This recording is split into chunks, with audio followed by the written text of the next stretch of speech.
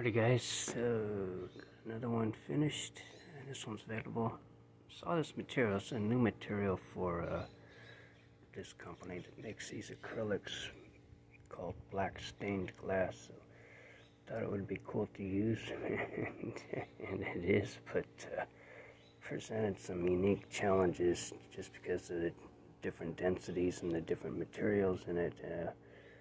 You know, drilling, all that stuff was normal, but shaping it, and then once it got to bend, there's about 3 hours of work after it bent because the different layers. Yeah, a bit of a nightmare to work with, but anyway, so this is an RC, and got some stain in the bowl, which I usually pretty good at not letting happen. I do like this.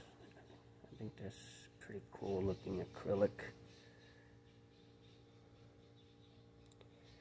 And this chamber is 7/8 diameter, I think 1.5 inch deep. Funneled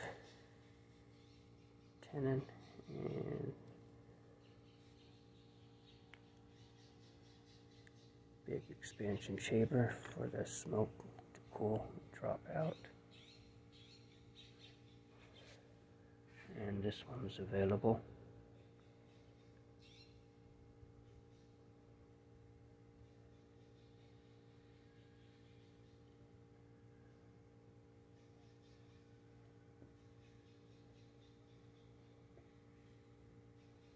Get you a better look at the stem.